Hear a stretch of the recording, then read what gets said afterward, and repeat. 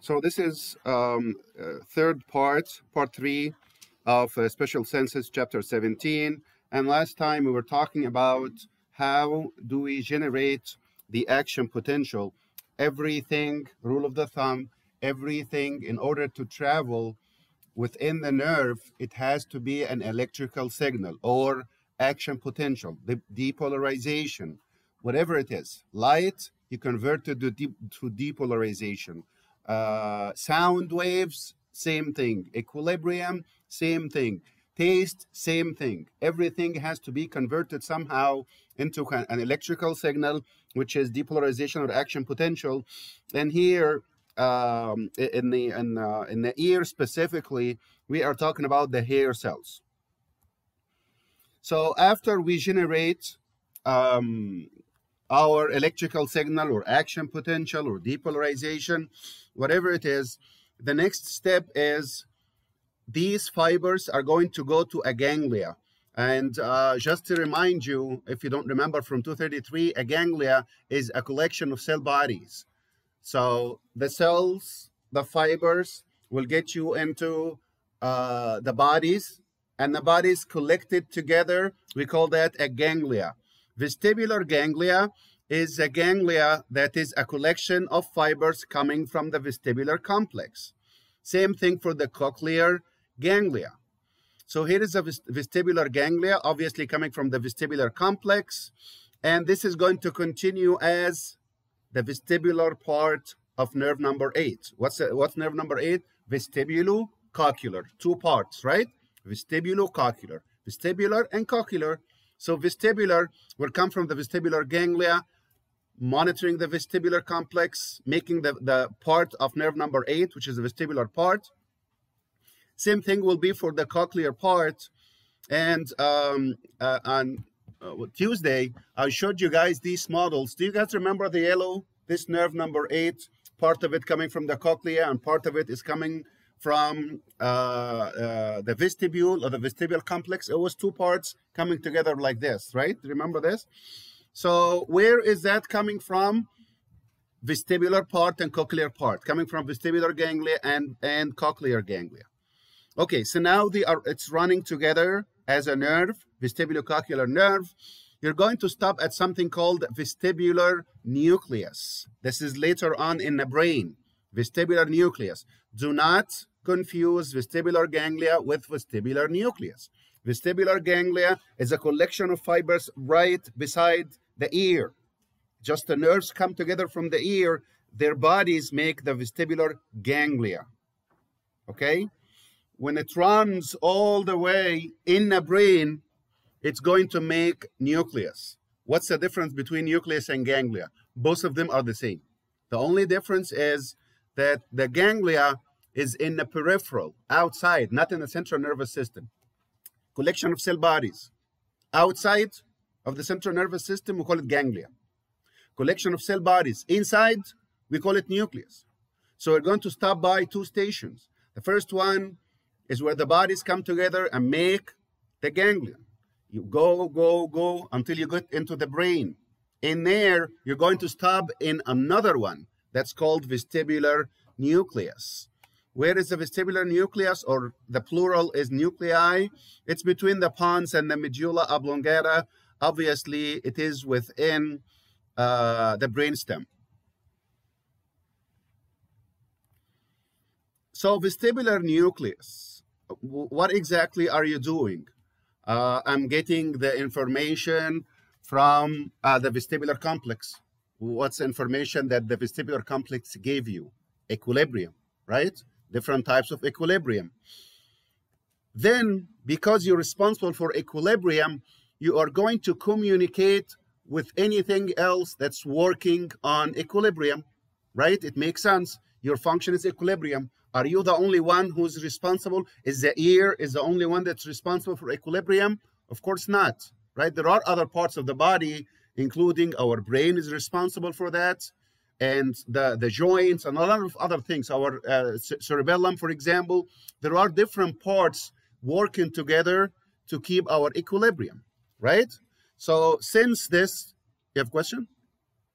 Since this vestibular the nucleus is receiving information from from the ear, it should receive information from the other ear. This is one, the two sides to keep your equilibrium. It's going to also communicate with cerebellum.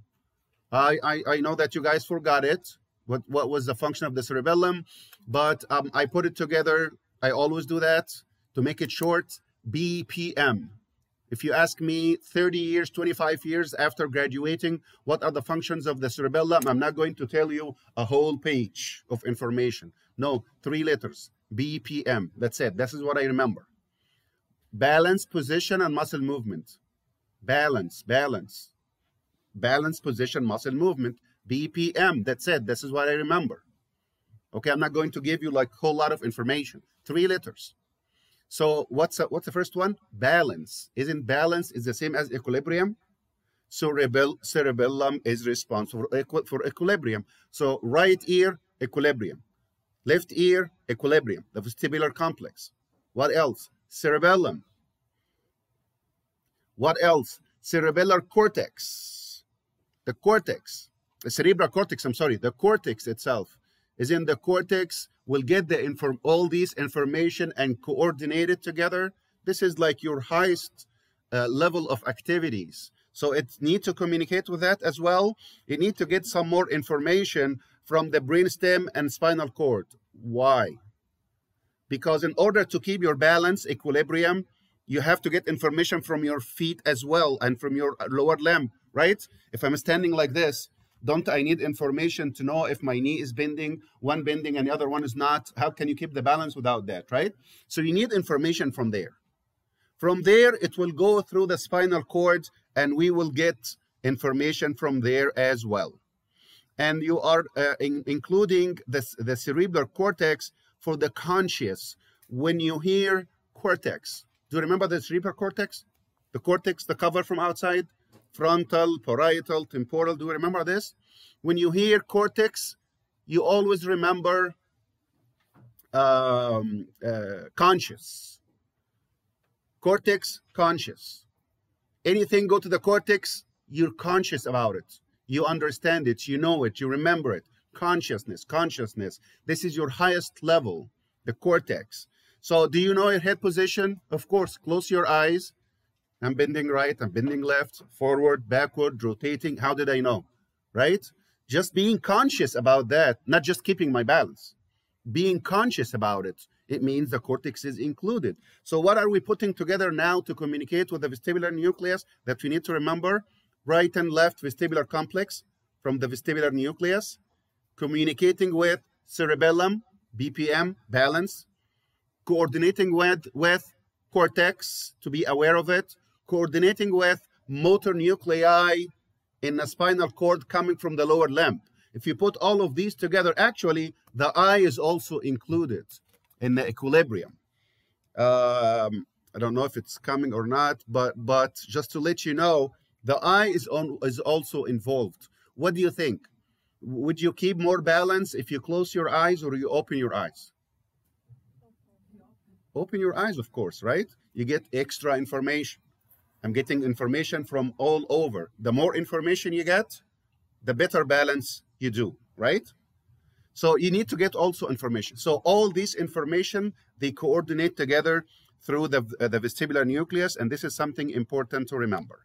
Okay, so here it is, the pathway. Here is the semicircular canals, the vestibule. Together we call it what? What do you call both together? Vestibular complex, both together. From there, the fibers collect into the vestibular ganglia. After the ganglia, vestibular nerve. Same thing on the other side, but cochlear nerve. So in the cochlea, cochlear ganglion, cochlear nerve, they run together until they get into the brainstem. When they go to the vestibular nucleus and the cochlear nucleus, here is the nucleus, and look at all these communications, up and down. It's communicating with all of those. And the goal is all information possible that's related to the balance, they need to reach out to this nucleus. And then at the end, it will go to the cortex, obviously.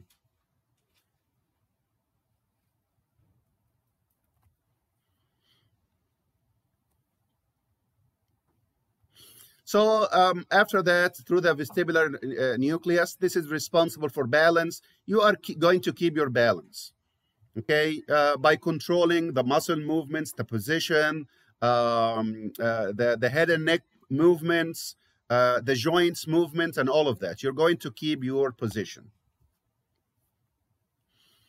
The eye is what I was talking about right here. The eye is involved also in the balance. And specifically, there are superior colliculi in the midbrain. Refresh your information. If you remember, that's good. If not, that's okay. I will refresh your information. If you remember the brain, it was cerebrum, cerebellum, diencephalon, and brainstem. Do you remember this? Brainstem is midbrain, pons, and medulla. Do you still remember that? Midbrain, there are 4 bodies in the back. Corpora quadrigemina. Do you remember those 4 tiny bodies in the back? Superior colliculi and inferior colliculi. This is what it is. It's part of the midbrain. Superior colliculus is the one responsible for this sensation, which is movement. If you're moving, it will keep your balance. So if I get something like this, look at it, and then I go like this, look at it, you look. Some people will have, look at this, they look, and then you go like this. Fix your eye and look at this. They don't, they cannot. Their eye keep on going like this, okay? So obviously there is an issue in this colliculus, and this case, or this condition is called nystagmus. Focus on this, he can't focus. Right, left, right, left, right, left. Don't move your eye. Try to look here. He cannot. Okay? One more time. Any abnormality, just basics. I'm not expecting a lot of information there. So this is what nystagmus means. There should be an issue in the brainstem, specifically in the midbrain, or in the internal ear. Internal ear, yes, internal ear. Internal ear give you a false signal because there is an issue there that you're moving and you start to move like this. Hearing, on the other hand, is start with air pressure. What's the sound that you're hearing? When you hear sound, what is this? This is air waves. Different length of air wave. This is what sound is all about, okay? Different air waves. It should be funneled in from your pinna or auricle, going in through what? Acoustic meatus. You guys should study as we go. Acoustic meatus, external acoustic meatus, and end at what? Tympanic membrane, also known as eardrum. When the eardrum, because of that air pressure moving it, start to move, what's the first ossicle that's going to move? Malleus, yes, the malleus, the hammer. And this is going to move incus because of the joint, and incus is going to move stapes, and the stapes oval base fits into the oval window, pushing the endolymph inside, start to move, bending the hair cells. Are we following? When you bend the hair cells, you're going to create an action potential because of that, depending on the direction and the frequency. And this will translate into electrical signal. Electrical signal will go from there through the nerve fibers, cochlear fibers, to the cochlear nucleus, to the cochlear nerve, which is part of the vestibulocochlear nerve, that's going to travel all the way. And what do you think the final destination? Which part of the cortex? Hearing. Hearing. What's the auditory cortex? Which? Frontal, parietal, temporal, occipital? Which one? Huh? Temporal, yes, temporal. If you forgot it, what is your ears? Right here. On what? What's underneath? The temporal bone, isn't it? So remember, temporal cortex. This is your final destination. You guys understand now how I go? I'm not reading. I'm not going word by word. Okay, I'm explaining what you have to know. If you know what I'm telling you, right now, this is what I'm going to ask you about. Not because I like this part, it's because this is what you have to know, okay? Okay, so we're talking about these air waves. And for these pressure waves, air pressure waves, there are a couple of terminology or definitions. The wavelength, this is the distance between two waves, like this. Here is wave, and here is another wave. The distance between those is called the wavelength. Frequency is how many waves in a given time, like per second, in the case of hertz. How many cycles per second? Like if you're speaking, it should generate cycles like this. Is it fast? Like 5 per second, 10 per second? This is different, and this will generate different action potentials that will be perceived in your temporal cortex as a different sound. For that pressure wave also, the response, the sensory response is called the pitch. The height, is it like this or like this? Okay, it depends on, are you talking loudly or not loud, right? Or are you whispering? It will make different amplitude. Intensity is the amount of energy in that sound wave. These are just a couple of definitions for us to understand. So here it is. This is the wavelength. This is the amplitude. And this is the frequency, how many per second. You can read that if you want to.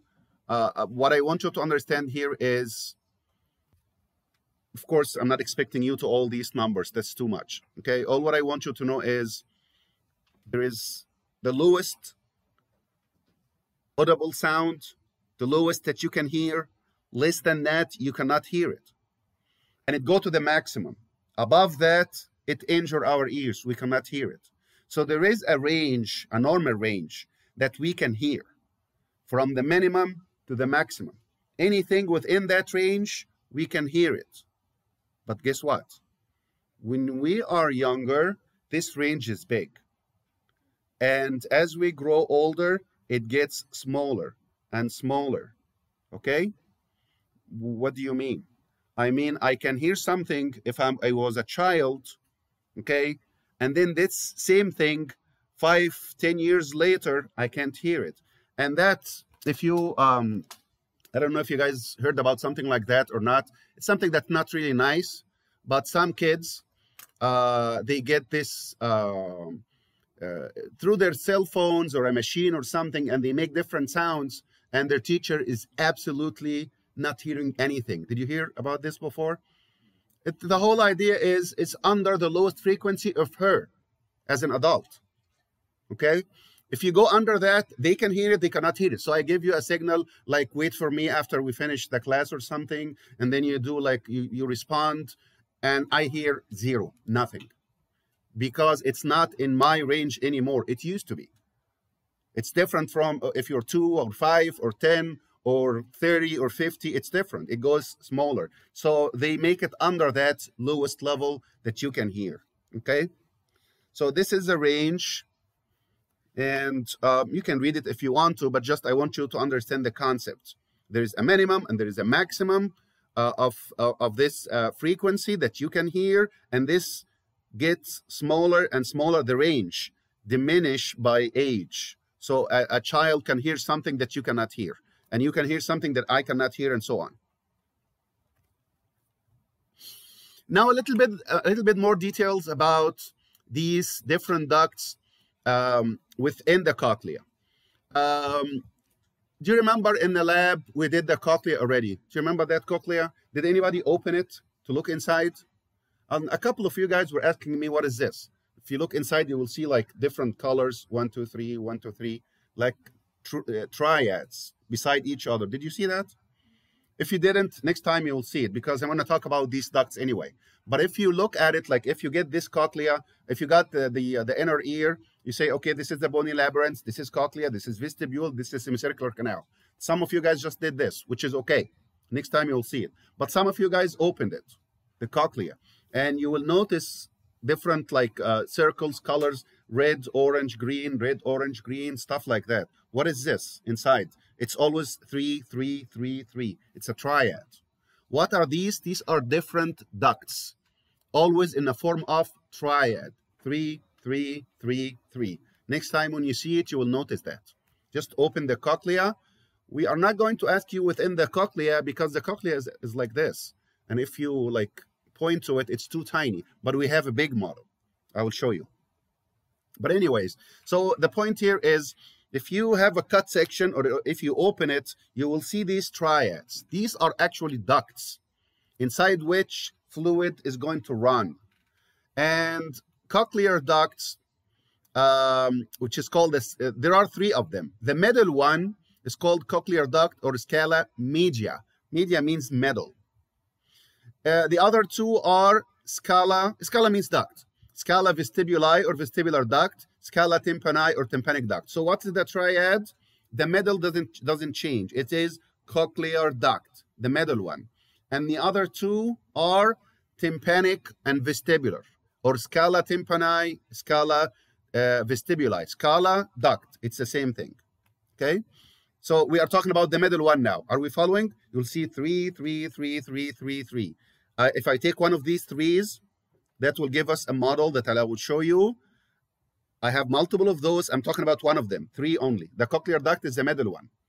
And this is the most important because it contains the hearing organ. And I will talk about it. The other 2 are called vestibular and tympanic. And you do need to remember those 3 together. What's the importance of this middle one? This is where the hair cells are located. It's located in an organ that's called organ of Corti or the spiral organ, and you have to remember this name. And anytime you see bold, it means it's important. It's the basics. That's why they make it bold like this. So see all these names: cochlear duct, vestibular duct, tympanic duct, spiral organ, which is organ of Corti. You see these, how it's bold? It means it's important, even if I didn't say it. It goes without saying. It's bold. Okay, so what's the spiral organ or organ of Corti? This is the hearing organ. This is exactly where we generate our hearing. This is where you make the action potential that travel all the way to the brain. This is your factory that make this action potential. It's called organ of Corti or spiral organ. And of course, you know the rule of the thumb, 2 names, remember both names, right? You don't know which one, I will ask you. I'm going to ask you organ of Corti or spiral organ. Both of them are the same. What is this organ? It's the organ that generates the hearing signal. What are the different parts? There is a basilar membrane, I will show you guys, which separate the cochlear from the tympanic.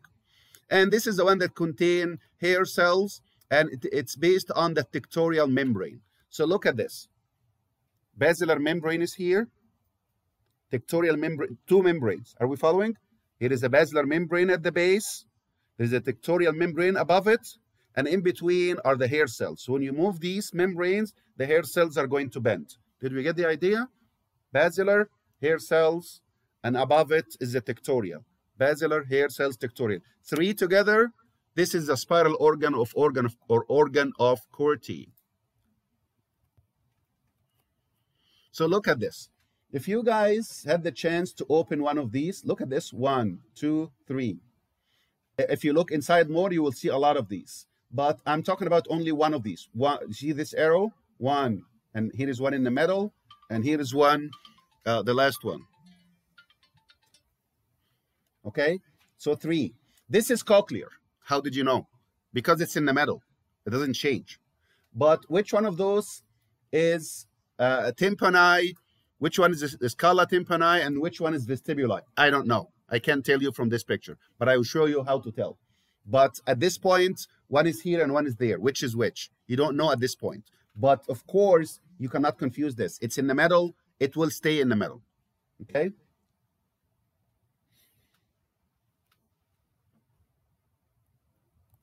Okay, this is what you saw last time, but it was colored. Okay, you will see 1, 2, 3, 1, 2, 3, 1, 2, 3. These are the triads. Okay, so we are going to talk about some of these, like this is vestibular, and this is cochlear, and this is tympanic, or scala, vestibuli, scala, tympani, and in the middle one is always called the cochlear one. Those two that are outside, the bony ones, these ones contain perilymph, and this one here in the middle contain endolymph, right? So now how to know them from each other? How to know that this is vestibular? It looks exactly like this, right? The same color, both of them are surrounding the cochlear. How did you know? I want you to look deep inside this. Look at this. Do you see this purple free-edged membrane? You see this? This is called the tectorial membrane. And this is on the side of the vestibular duct. And look at this membrane right here. This membrane is not free-ended. This is not free-ended. It doesn't have an edge like this. It's just a whole membrane. This is the basilar membrane. Look at this from here all the way. This is basilar membrane. And the basilar membrane is toward the tympanic one. Can we tell now? Just find this tectorial membrane, which is free-ended membrane. The side of that free-ended membrane is V, vestibular. And the way I remember it, if that's going to help you, vect, like convect, vect, VCT, vestibular, cochlear, tympanic, vect, convect, VCT, vestibular, cochlear, and tympanic. Vestibular toward the tectorial one, which is a free-ended one. That's it. This is how to know them from each other. And then from each group of 3 of those, there will be a ganglion that take the fibers. When you generate them, how do you generate them? Look again. Do you see this membrane? Basilar membrane.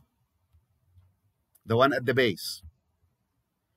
And this one up here, this is the tectorial membrane.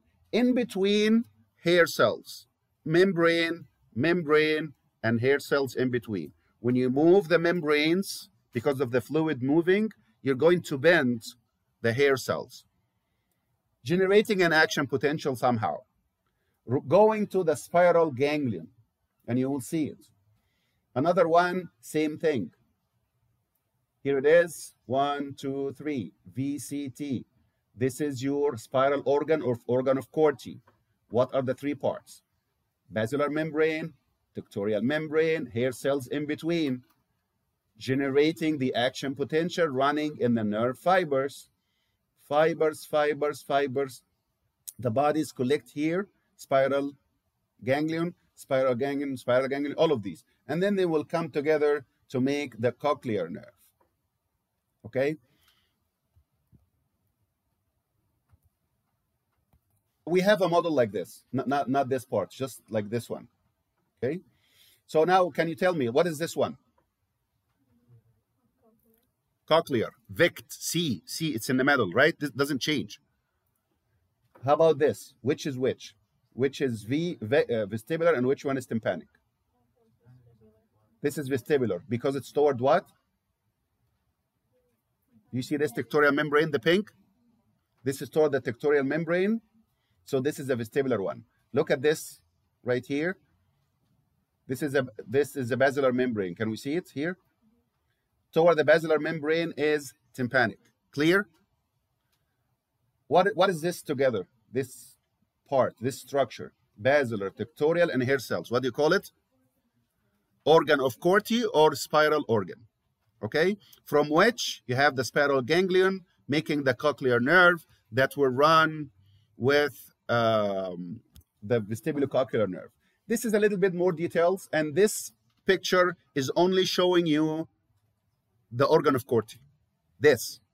They took it out from the structure inside to show you only the 3 parts. Tectorial membrane, free-ended, it has an edge. Basilar membrane at the bottom. And in between, do you see these cells containing hair at the top here? Hair cells. So what do we call tectorial membrane? Hair cells plus basilar membrane, all 3 together.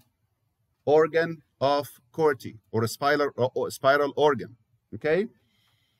So from there, from these hair cells, you go to the spiral ganglion, and then it will make the cochlear nerve.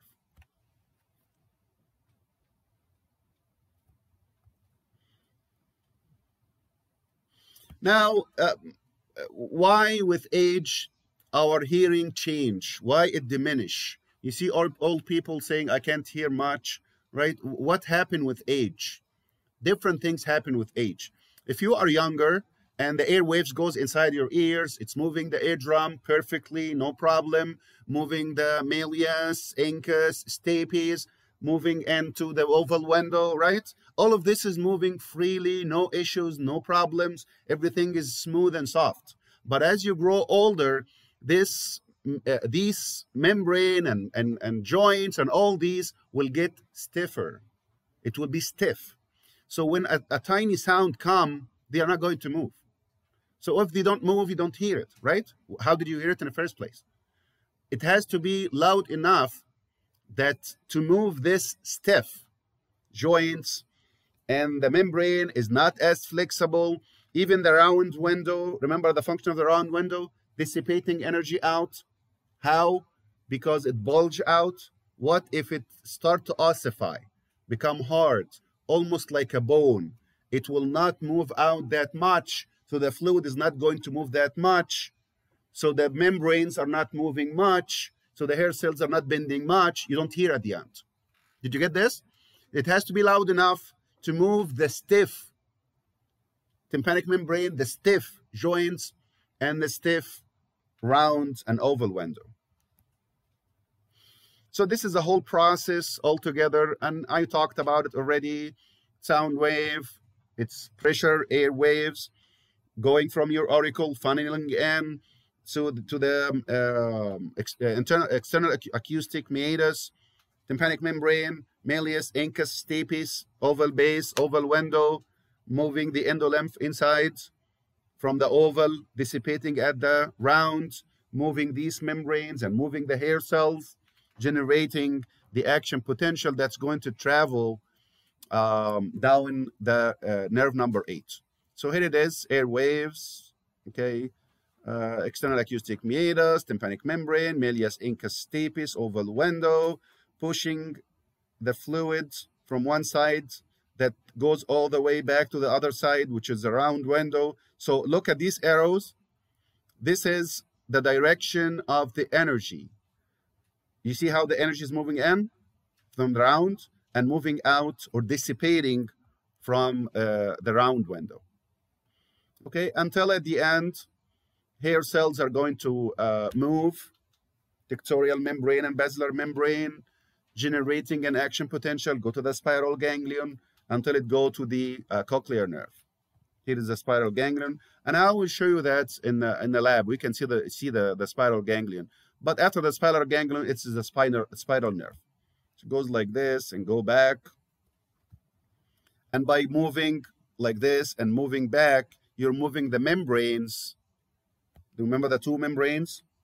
Pictorial and basilar, you're going to move them, specifically the pictorial one, bending the hair cells, action potential, nerve, fibers, to the ganglion, to the cochlear nerve. This is the whole thing altogether.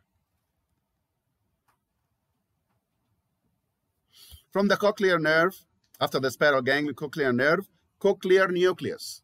Do you remember the vestibular nucleus? We talked about this. What's a nucleus? A collection of where? Inside the central nervous system. What's a collection of cell bodies outside? Ganglion. But both of them are collection of cell bodies, right? That's why we give it two different names. Okay? Vestibular ganglion is not vestibular nucleus. Both of them are collection of cell bodies. I understand, but not the same. So same thing here. You have a spiral what? Spiral ganglion. Ganglion, because it's outside. But how about the cochlear? It's nucleus, because it's in the brain. And this will send to something called the superior olive of the pons. I don't know if you guys still remember or not.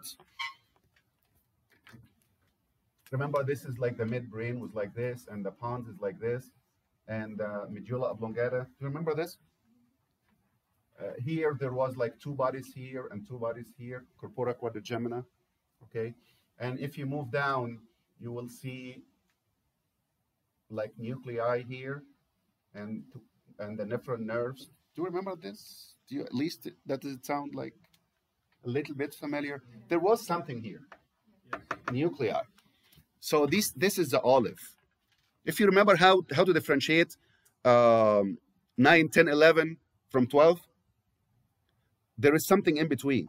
Olive. This is the olive. And this is your target, plus the inferior colliculus.